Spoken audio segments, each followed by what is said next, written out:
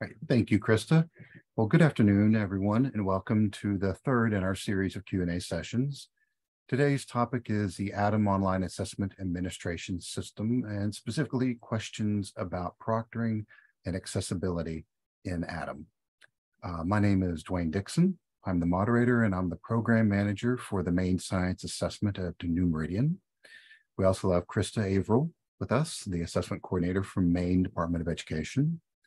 Our ADAM expert responding to the majority of your questions is Bob Wolf, the Senior Project Management Analyst at MZD, as well as our project manager, Kate Richard, and our project coordinator, Amanda Doyle, for the Maine Science Assessment here at New Meridian, fielding the questions from the chat. So just a couple of housekeeping tasks before we get started. We do ask that you submit your questions via chat.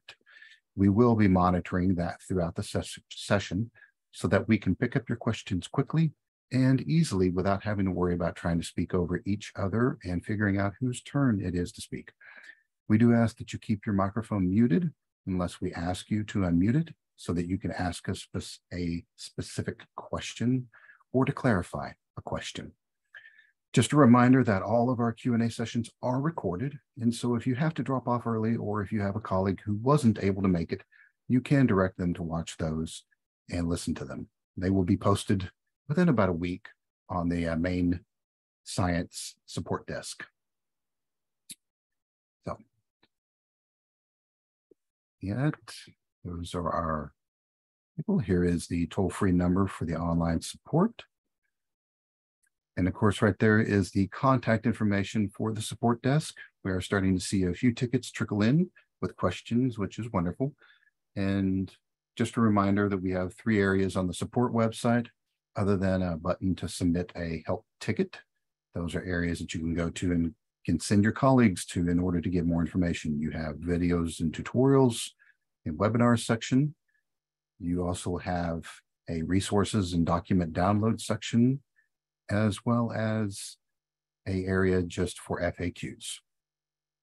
They do grow as we adjust, and the support desk FAQs are not static. We do adjust them, we add to them based on the questions that come in from the program, from the field. So that is always a growing and a primary resource for you for any support on this. But at this moment, I am going to turn around and hand it over to Miss Krista. Take us away and talk about some accommodations. Thank you, Dwayne. All right, so I'm going to talk to you a little bit about the accessibility features that are available on the Maine Science Assessment, including our universal tools, designated supports, and accommodations. So we're going to start with universal tools. Universal tools are automatically available to all students who take the assessment. So for the embedded universal tools within the platform, that includes things like review, color scheme, font size, zoom enlargement, flagging or bookmarking items to return to them, line reader, and response masking, which is the same as answer eliminator. The best way to prepare your students to interact with these universal tools is to have them interact with the practice tests that are available both on our Maine DOE website as well as on the Maine Science Support site. Next slide, please, Dwayne. We also have a non-embedded universal tool that would be provided locally, that's scrap or scratch paper. So that can include paper, but it can also include individual erasable whiteboards or assistive technology devices as needed. Next slide, please. And then the next level of supports would be designated supports. So designated supports are determined on an individual basis by an educational team. And there are some examples on this slide of what an educational team might mean. Maybe it's a multi-tiered system of supports, response to intervention, individual language acquisition plan. But ultimately, the 2 most important things to remember is that an educational team is 2 or more education professionals with knowledge of a student's performance, and that the supports must be consistent with the student's normal routine during classroom instruction. And the provision of designated supports does not alter the construct of any test item. In other words, it doesn't change what is actually being assessed. Next slide, please. So we have one embedded designated support, and that's text to speech. So again, if an educational team of 2 or more education professionals with knowledge of a student's performance has determined that it's appropriate for that student to have text to speech on the assessment, and it's consistent with their daily routine during classroom instruction, it is appropriate to assign text to speech on the assessment. Next slide. We also have several non-embedded designated supports that are provided locally. So they include breaks and extended time, as the Maine Science Assessment does have 3 60-minute sessions. So those are provided as designated supports. Individual separate setting or small group setting. Alternate aids and supports, which includes assistive technology devices, visual aids, or auditory devices. And lastly, bilingual word glossaries for multilingual learners. So that's a dual language word-to-word glossary without definitions. Next slide, please. And lastly, we have accommodations. So accommodations are provided only to students who have that accommodation identified in their IEP or 504 plan. So that includes read aloud or human reader, American Sign Language, Braille, and Scribe. And next slide, please. As well as paper-based and large print forms. And you can find the request for a paper-based science assessment on our Maine Science support page. Just please remember that that is reserved for students whose IEP or 504 plan specifies that assessments are not to be administered online. And I believe with that, I'm handing it over to Bob.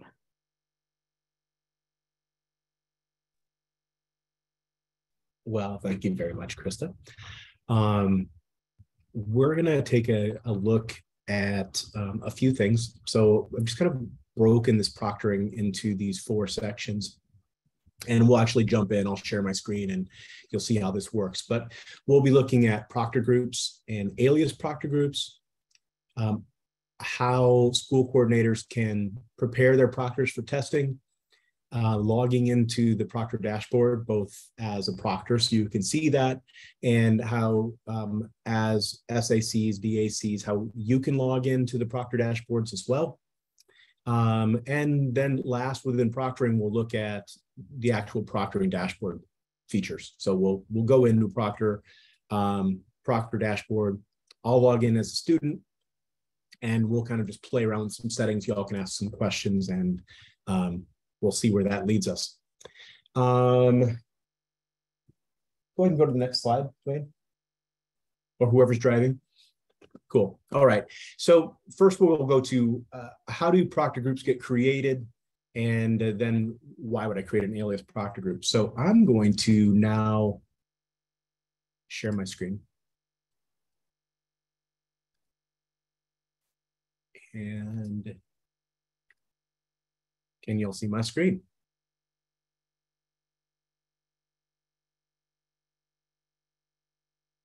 I hope that's a yes. Dwayne, can you confirm, or Krista, that you can see the main screen? Yes, we can. Yes. Okay. To me, before I get myself off mute. Sorry about that. No problem. Okay, so let's just, this is your screen, and first thing I wanted to look at is how do proctor groups get created? So proctor groups get created by the classes that you all are creating. So I'm going to filter this out by a pretend class in Northview Middle School.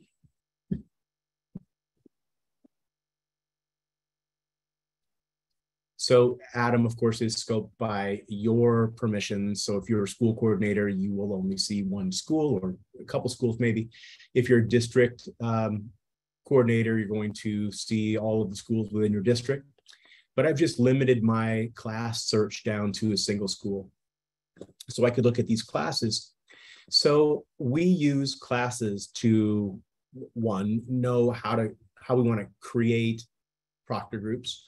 But this is also where we get our kids from. So within each of these classes, you can see this student column. This is letting me know how many kids I have in each of those classes. That is going to translate into the students that are put into the administrations as those get created. So it all starts from here, though. It starts from creating a class, loading students into a class, and then when we create the administrations, I'm going to look for, in this case, this grades column, I'm looking for 8th graders, or 8th grade class rather, and then I'll load these students into those administrations. So a couple things to look at. These are classes again, and this grade column is very important to us. There's no grade associated with this particular class. So you'll notice that I have 5 classes set up for 8th grade in Demo Northview Middle School. This class itself doesn't have a grade associated with it. So when I go over to Test Management Administrations and see the admins that are set up for me, so I just built some 8th grade ones for our purposes. But when I go and look at an admin card for session 1 and click on proctor groups and look at those proctor groups, I only see those 5 classes. Those 5 classes built a proctor group for each one of those classes. There were 6 classes, but one of them wasn't designated as a 8th grade class. The grade wasn't on there, so it wasn't used to create a proctor group. So proctor groups within an administration are created based on the classes that you that are built in your schools. These classes or these proctor groups then, like this group of 5, if I pop back over and now look at the proctor groups in session 2, we're going to have 5 proctor groups. If I look at the 3rd session, I'm going to have 5 proctor groups. So that is important. Why? Well, when we talk about an alias proctor group, which is sometimes how we will subdivide then these classes that we have into smaller groups. Maybe I have my students that are text to speech and I want to put them into a separate room. You can do that on each administration. Remember, I have 3 administrations. I can go into each administration, create an alias proctor group, and I can call this TTS room. Add my students. I can maybe go by accommodations and say, find all of my kids that are in this administration that have text to speech. And I can add those kids, and I'm only going to add 2 of them. I'm going to add those 2 kids into this text to speech room. So now I have a new proctor group. We'll call alias proctor group. It has a test code and proctor password. But watch what happens. So I'm in session 1. If I go over now to session 2, that alias proctor group doesn't exist. So I would do the same thing again on this proctor group and create a TTS room. And I would add text to speech, add those 2 kids, submit it. So now I have that proctor group that exists, or alias proctor group that exists in this administration. Now I go again and do it for the 3rd session. Okay, you get the idea. Alias proctor groups are admin specific. So each of your sessions for 8th grade, each of your sessions for 5th grade, each of your sessions for, there's a lot of extra work that you can do.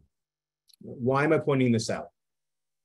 I'm pointing this out because these classes that were pre-created for me, or these proctor groups that were created for me automatically in each of these proctor group, or each of these admins, I could have handled that if I already knew that I was going to have these classes and I was going to pull out a class alias proctor group, for lack of a better word, that was going to be made up of those certain amount of kids.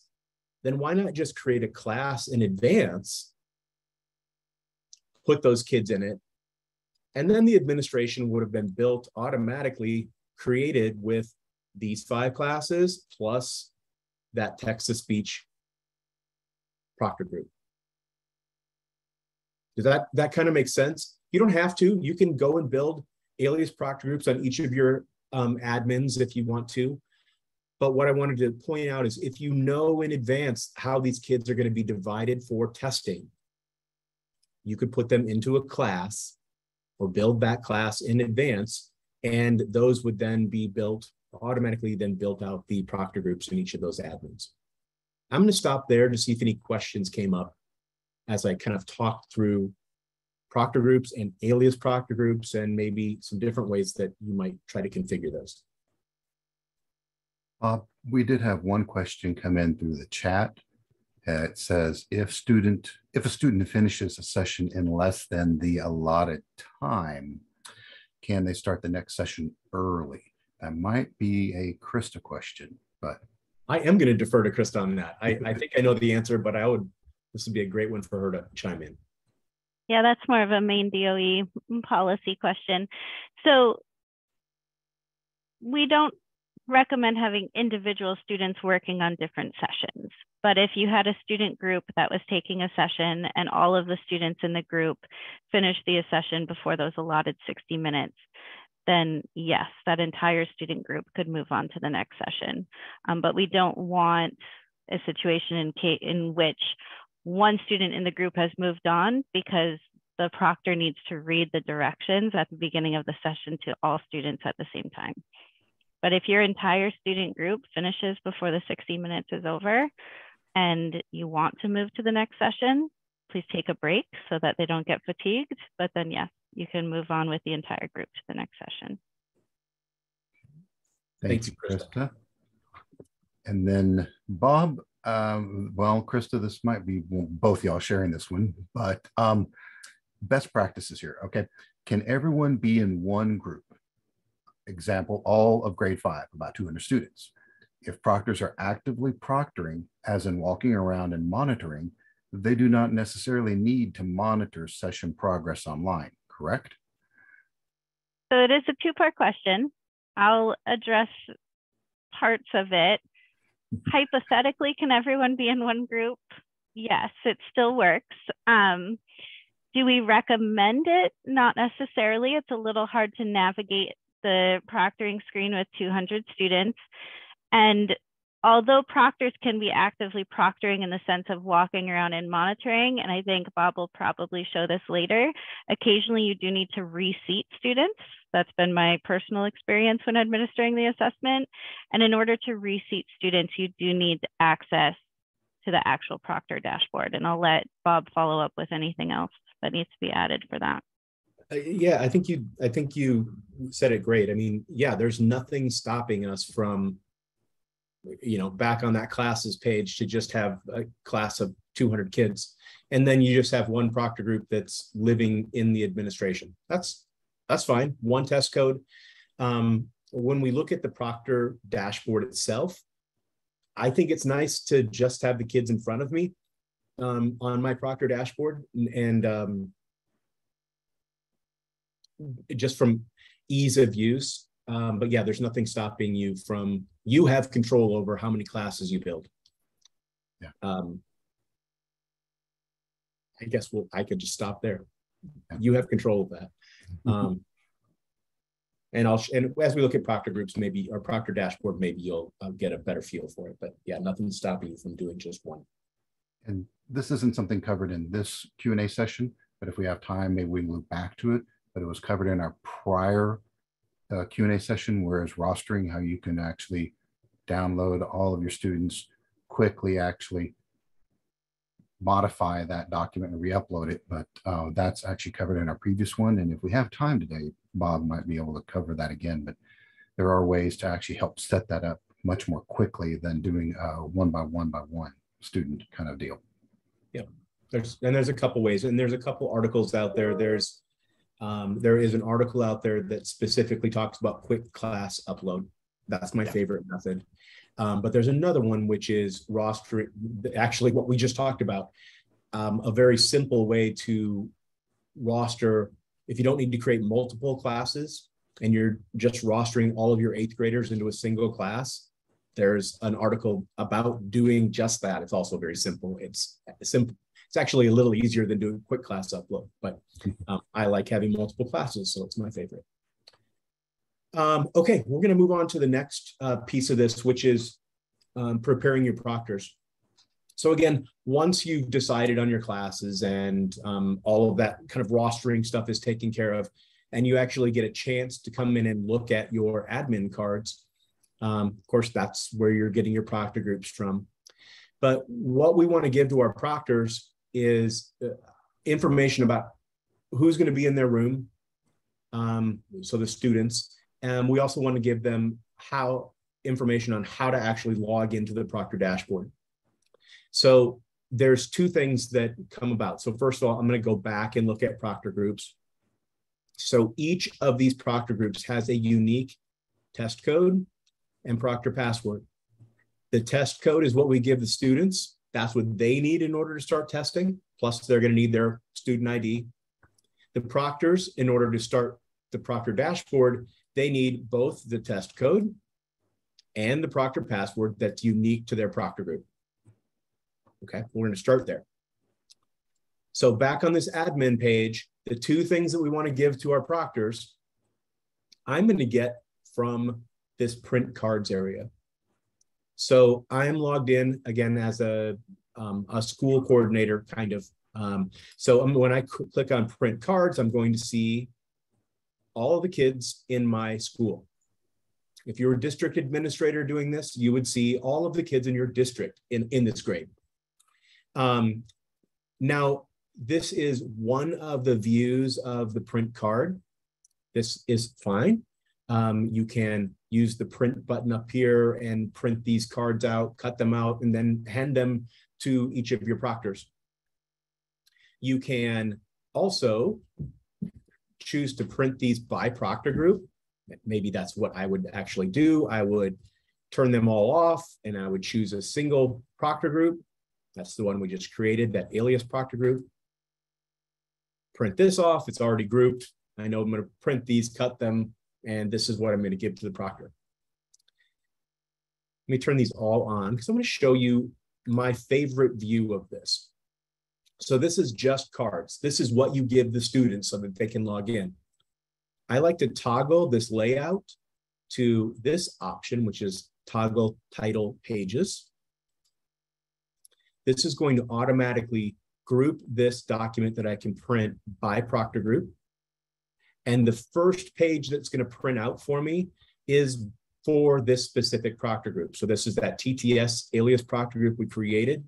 It has both the test code and the proctor password on this sheet, plus it gives me my roster. So now I have a sheet that has all of the student IDs on it that will help me to help these students log in if they need help.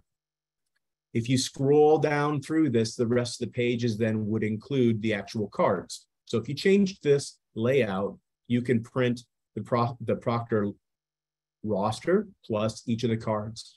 And now if I move down through this, I'll get my next proctor group. Again, new test code, new proctor password, and the students in my room, and then their cards, so on and so forth. Does that make sense to everybody? This is, again, one of the ways to get the proctor roster plus the cards. You can really do this however you'd like. Dwayne, any questions about test cards and rosters that came up? No. Okay.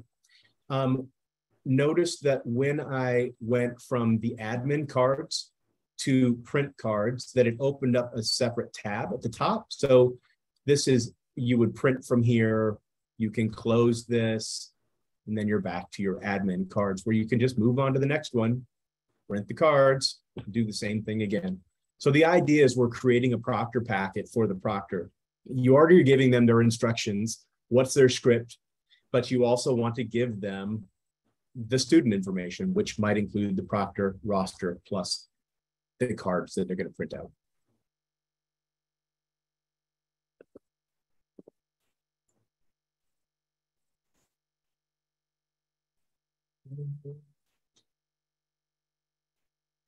Sorry, my mouse is being, here we go.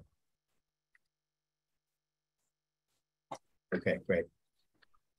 So the next thing that I want to look at are the two things that you need in order to log into the Proctor dashboard. So again, you don't have to use the Proctor dashboard if everything goes swimmingly, but you might need to reseat a student. And let me just talk about that wording. So we use the word reseat because as a proctor, it's your job to determine whether or not a student should be in this test or not. If that student leaves, imagine you're actually doing this test and it's a paper test and they're in your room and the student leaves the room for whatever reason. As the proctor, as the teacher, you have control over whether or not you let that student back into the classroom, let them sit down again and take their test.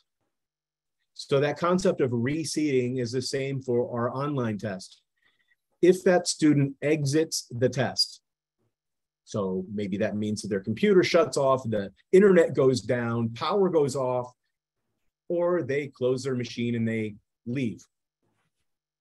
In order for them to log back into the test, the proctor has to reseat that student or allow them back into the test. That's the concept of reseating. And it can happen for lots of different reasons, some of which I just mentioned. So although our proctors are moving around and making sure that everyone's doing all right, you can kind of see a lot of stuff in the proctor dashboard, including being able to reseat students. So logging in. As a proctor, again, we're going to be armed with some information. So I'm going to log in. Let me write this down because I forgot to do this. XWEE24 and 7QWT5W. Okay, that's nice. So we can see when we're looking at this administration some progress within each of these proctor groups. So as a school coordinator, you can come into a proctor group. And if I back up again, I can see some of that from out here as well. I can hover and see there's 2 complete. There's none in progress, 59 not started. If I drill in, now I can see a bit more detail. Where are those kids that are in progress or are completed? I would also see where are they when they're started. So I'm going to open an incognito window just so I'm going to pretend to be a proctor. So I'm going to go to adamexam.com. I will click on Proctor at Test and enter in those test codes. So XWEE24, 7QWT5W. And if I've typed everything correctly, when I submit, it's going to say, are you sure you want to go into this proctor group? Confirm. The first time somebody comes into this proctor group, they're going to be asked to put in their first name and their last name. And then they're let into the proctor dashboard. The proctor dashboard contains information about the tests that we're taking, the name of your proctor group. It has that test code and proctor password here.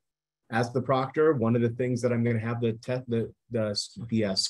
students do is log in. So even though this is on their test card, if I didn't hand out test cards because the students already know their state ID, I can just put this on screen and let everybody see what this is, or maybe I'll write it on the board. So there's a little expand here.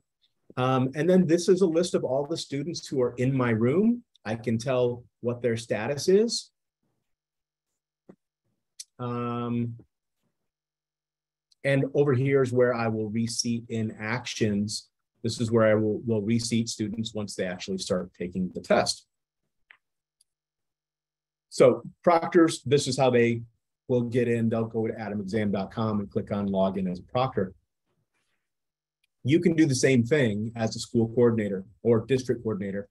Once you're into an admin card and you drill into the administration, you have the option over here to click on proctor. And when you do that, that takes you into the same Proctor dashboard that the proctor can get to. It's just really nice for you because you can come in and continue to click on new proctor groups to look at from here. In fact,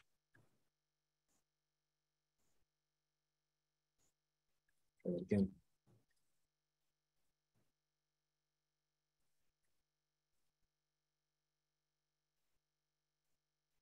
Right, so I can just keep those open for the ones that I'm looking at.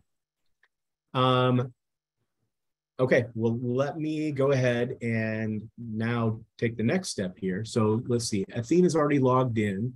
So any questions about those two ways to log in? If you're logged into Atom, you can go under the administration card and click on Proctor groups and click on Proctor and see the dashboard.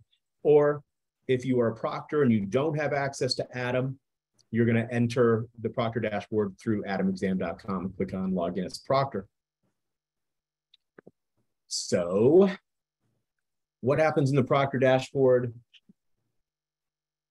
once a student logs in? So we're going to log in here as this kid.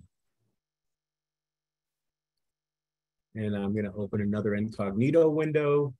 I am cheating because normally a student's going to have to go in through the lockdown browser. But this is a fake test, so I can just come in through take a test.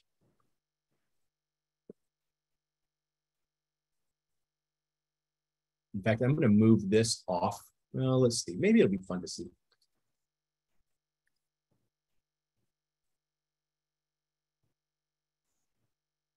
At least the beginning stage of this.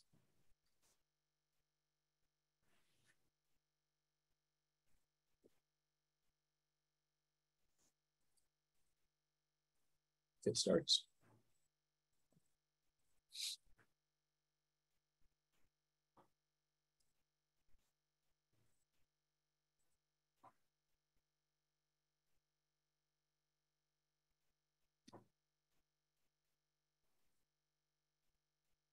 Okay, yeah, all right. So this is what our students are going to see. Of course, they'll see it in a lockdown browser. They're going to enter in their test code. Each proctor group has its own test code. And I'll go to next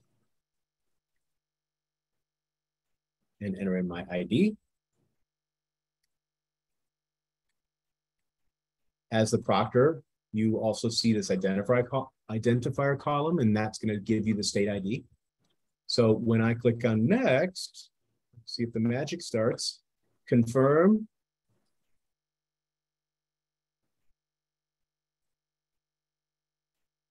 I'm going to refresh over here just to see if anything's going on. All right.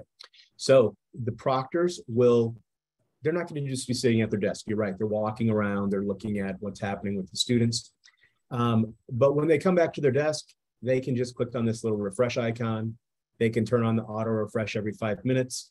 They're still going to click refresh when they come back to their desk. It's just how they're going to get the new data. So this is now showing me the student is starting to test. I'm in progress. The health is active. And I can see what section they're on, what item they're on. You can also see this reseat session. So if this student, so I'm going to go ahead and start the test.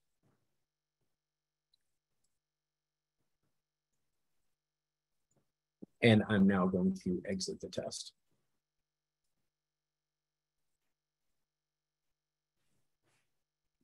So eventually this is going to catch up, but here's the key. That student, if they get out of the system, if they get out of their test rather, if they come back in,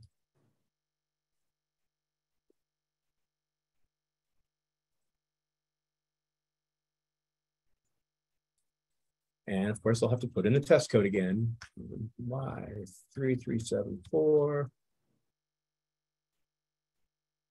and enter in their ID, SSID 059. They're going to get a warning message. And that's telling them, yeah, so it's helping both of us, right?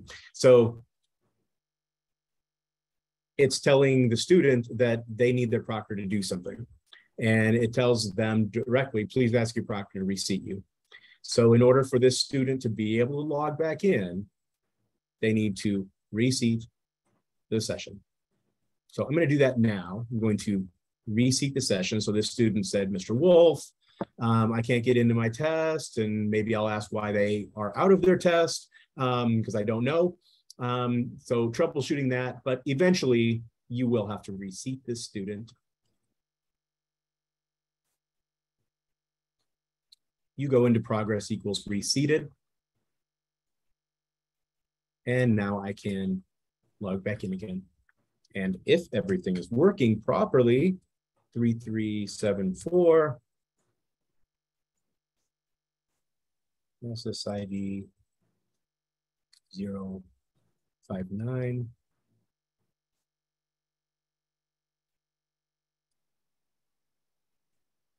Now the student comes in and is back to where they started from.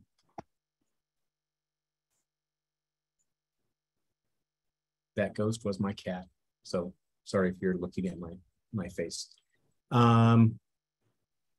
Okay, so what question? That's really what you're going to be doing is reseating. There is a function here to submit a session. This is another thing that I don't want people to be afraid of. This button submits the test for the student. Okay, that's bad, right? We don't want to do that. The student is in the middle of their test.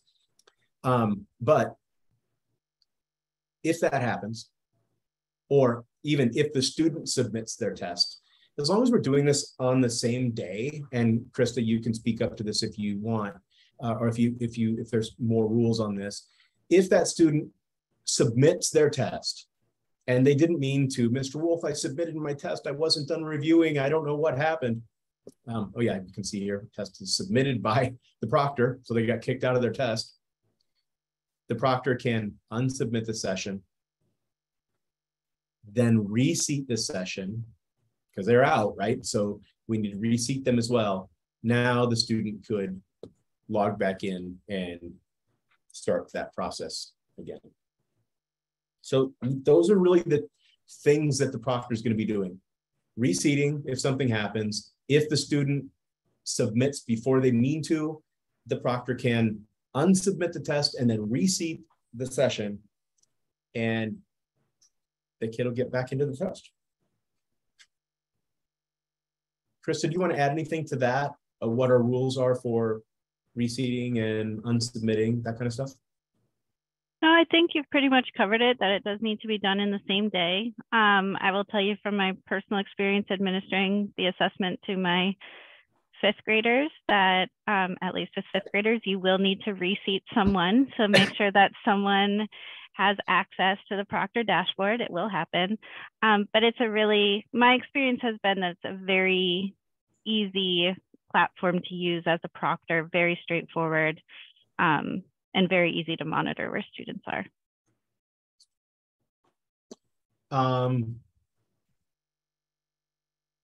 Okay, well, I think that was it for that stuff. Dwayne, do we have any questions that have come up on chat? No, nope, we have not. Okay. Just a couple more things to cover here and hopefully get you out of here early. So I'm going to go ahead and just close out of that test. There is an indicator in the proctor dashboard to let you know whether or not the student has text-to-speech. As a school coordinator, you have the ability to enable, or in this case, disable text-to-speech for that active test. So now it's off. When the student continues, text-to-speech would turn off. So you have the option, you have the ability to turn that on as a school test coordinator. This is only doing it for this session. It is not turning text-to-speech on for the student itself. So it's not adding it to the student's accommodations.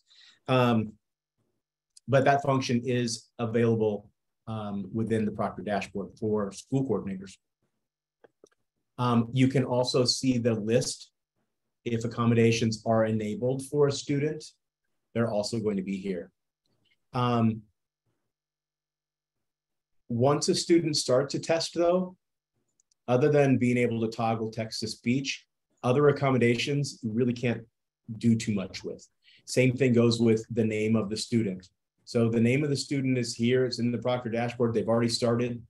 We're kind of done at that point. However, if you have come to this page and nobody has started the test, let's say session 2, and you're printing the cards and you're reviewing the cards as we tend to do. If this ever happens, sometimes it just takes a few seconds for this to come up. If it takes longer than a few seconds to come up, you might refresh or even close it and try it again. They should all come up, but there can be a delay if there's a big class. So back to this, if you are looking at this and you see somebody's name is wrong when you're printing the cards, you can close out. You can go back to users, find that student, edit the student, change their name, save it, and then at the top of the hour, so it does take an hour, so I kind of want to do this in advance, the administration itself will get updated with that student's name so that you can print the cards and the new name will be put into play. Or accommodations, again, if you wanted to do accommodation sets, make those changes in advance. You can also come into, again, in an administration, you can click on view, so view students. And this will also show me all of the kids that are in this administration. It will show me any of their accommodations. And we are not using accountability codes. Is that right, Krista? Correct. Yeah, okay. So you can also come here and view whether or not the correct accommodations have been applied to your students. Yeah, that's it. Anything else you want me to cover, Krista? Oh, I know one thing that I want to cover. Sorry, then I'll hand it back over to you. As a school administrator, I think it's very helpful to understand how to search all of these cards. So you're not going to just have 3 cards. You may have fifth grade, 8th grade. You have a whole slew of cards in here. And somebody might say, hey, I have to find a name. There we go. JC is having trouble in her test, and you're going to come here and say, okay, what test is she taking? What admin is she in? And so from this administration screen, you can come to this filter. This is one way. I'll show you a couple ways. And search for JC. This is going to only show me the cards that JC is in, or the administrations that she's in. Then I can come to Proctor groups. And I can, and again, search for JC. And now it's going to show me which Proctor group JC is actually in. I can click on Proctor, and there I'm there to help with whatever's going wrong with JC. You can also, and let me get her first and last name here, JC Moore. Okay. And this is actually, this might be newish. So I can also come here. This is rostering users. So find the student, JC Morrill. And I can come over to this administration tab. And I can see a list of all the administrations that JC's in. This is another great tool. I can see this is leftover from before, so I can see if they've not started, if they're in progress. I can see if they've submitted. So a couple good tools for you to kind of help manage through that. All right, now I'll hand it over, Krista. Well, we do have 2 questions in the chat. So one of them is, do we have to wait for the window to open before we can see the cards for the kids and the proctors? So the administrations in Adam will open on April 24th. So although you can see them on Bob's screen right now, you'll have access to it on April 24th. And at that point, you'll be able to print your assessment cards. And then Bob, there's a question that I'm going to have you confirm, but it says, are there any major changes from administering last year to this year? The biggest change that you will see, I think that back on the student card, how we might have actually had that back on the rostering users being able to see which admins they're in. That might have actually been there. The biggest change that you're going to see is what we're looking at right now. The admin card looks different than it did last year, last window. It still has all the same information. It's just that it's organized so that you see all of the student information under the word students and all the proctor information under the word proctor groups. And there's this graphic on here now that lets you see the status of the admin.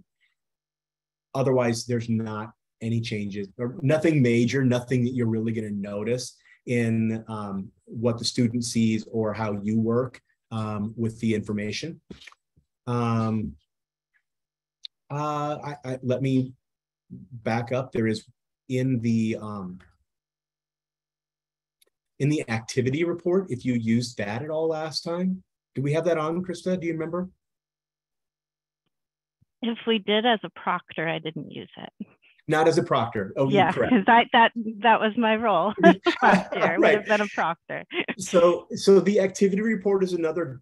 I use this when somebody calls from Maine and says, "Oh, how many people are actively testing today?" or things like that. This is scoped for your school. So if you're in here looking, this top cards up here are going to show you how many total kids have tested or submitted tests over these periods of time. But then you can also come in and set these filters for activity. So you might set this for today or maybe for the entire window. I don't really care so much about these three tiles, but what I do care about is down here at the bottom. So based on, if I set this for today, based on today's testing, this is going to show me I only have one test that's active. But for you guys, you're going to have 5th grade tests and 6th and 7th, 8th grade tests. And this is going to tell you how many students in each of those grades, each of those sessions is currently active. So a really quick way for you to say, do I have people still taking session 1 or is everybody in session 2 on this day? But as a school coordinator or district coordinator, you can get this bigger picture of what's happening in a particular time frame. You can also use this progress report, and this is another way for you to narrow this down by a specific test, and then drilling down through the organization into a specific district. Again, this is scope, so you might start at the district or you might start at a school. But then you can eventually get down into the school, how many have submitted, what's your progress, not started, and continue to drill down. Eventually it takes you into the proctor groups within that specific school for that test, where again, you can see progress through that administration. So although that's not maybe new, it might not be something we spend a lot of time on how different ways for you to manage everything that's happening within your school. And these are a couple good resources for you. More questions? I was going to say something to consider too, Bob. I think you've already mentioned it, but before we move off the screen is, this is a great way to check to see if all the kids had finished at the end of the day, like somebody actually didn't just leave their seat and actually forget to submit, and you have a test open, even though the tests will auto submit at 11 p.m. that night. But also is the preferred name. That was new this year. Correct. And preferred name will pull. Yeah, that's right. We talked about that last time. I kind of forgot about it. Preferred name. And that pulls into the admin cards as well. So if you update the preferred name, that will pull into the admin cards at the top of the hour. Can you briefly show us where the preferred name lives here? Because I know we may more than likely have a different group of people here from last time. So I'm going to go to rostering users. And again, let's just look at JC. So JC's here. I can go into edit. And preferred name shows up right underneath the first name and last name. And I believe that your business rules are, we really don't want you to touch first name and last name because those have been provided by the state. But if you need to make a change because of preference by the student or teacher or parent or whomever, this is what we would like you to use preferred name changes.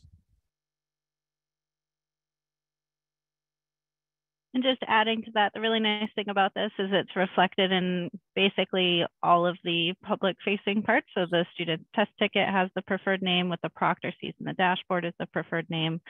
And so it really does provide that level of privacy for students wherever needed. And there was a question in the chat about whether we are working towards having a similar field in our other assessments. So we have been in discussions with our other assessment vendor about also including a preferred name field within their platform. It's something that we hope to have in the future, but weren't able to implement this spring. I will also say, because this will probably come into support, but notice this little icon up here at the top of my administration page. I want you to use the filter because it's still very helpful, but if you still have a filter on, you may not see all of your administrations or the data within them. So if you see that little icon, it's letting you know that there is still a filter there. You can go and clear that now. And again, I'm only seeing admins that JC was in, but you will notice that that's there. You can also change this to this view, which if you have a lot of administrations that you're keeping track of, this might be an easier way to see a dozen admin cards than to see them like this. They don't have all of the same functionality. So just to keep that in mind, there's a card view that you can look at as well.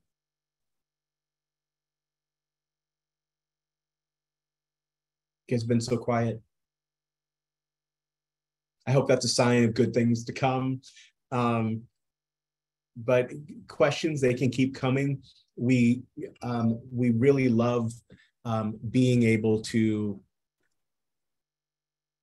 utilize our Zendesk site for articles and FAQs. So as we hear of questions that come up from the field, things that aren't quite working right or questions, we can create FAQs on the spot and push those out. And our support team uses those then to send out to anyone who's creating little snippet articles that can help with little clarifying issues. You will also could possibly see, I'm gonna go back to the login page. I wish I would have done that. I'm gonna go back to the login page, and when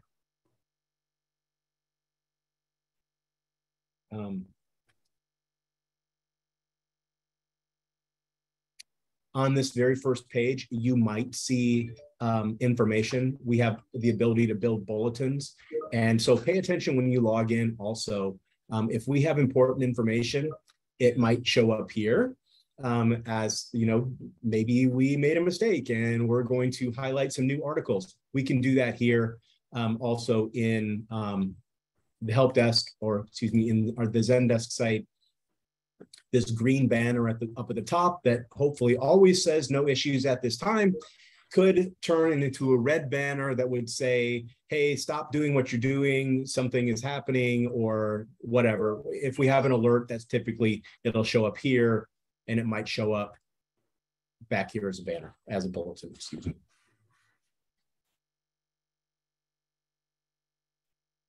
All right, I'll let you guys close it out. I was going to say, Bob, since you have the Zendesk pulled up, if you will just take a brief moment and just show us I know the search capability. I'll be honest, when I go to help sites, I typically never use the search capability. I typically go to Google and search and come into a site that way, because a lot of times the search capability isn't really that good. This one really is. So thanks, Dwayne. For example, if I'm looking for something, I don't know if I'm adding or deleting or moving or whatever, just type in some keywords and it's usually pretty good at finding things. If I'm looking for things like rostering, or if I'm looking for Proctor, kind of have to spell it a little bit right, but yeah, the search is good. There's going to open these different articles. Like Dwayne pointed out earlier, if you want to request help, soon-ish, we're going to have some more additional functions turned on with help, which will include being able to call into the support desk and chat, and yeah, those functions are going to be turned on. Oh, come on Monday. When you search for Q&A, just want to show one thing since you already have the screen. Use ampersand. It should show up. There we go. There it is, your rostering accessibility. Just so everybody can see, once we're done posting them, they will be on here and they'll be in this format. You will actually have a full video of today's Q&A for anybody that might have missed it, or if you want to refresh. We also have times with topics there in case you want to fast forward, as well as the questions that were asked and their associated answers down below. And if you really like to see the questions or would like to see your names in lights, you can come in, and if you did ask a question, your question and answer will show up right here in Zendesk. Mm-hmm. Like I said, give us about a week, but it'll be there. Cool. And I think there was just one last thing is, I believe you did cover it, but I just want to make sure verifying accommodations for proctors and on the proctor dashboard. Yep. Okay. So with that, I'll grab back the screen.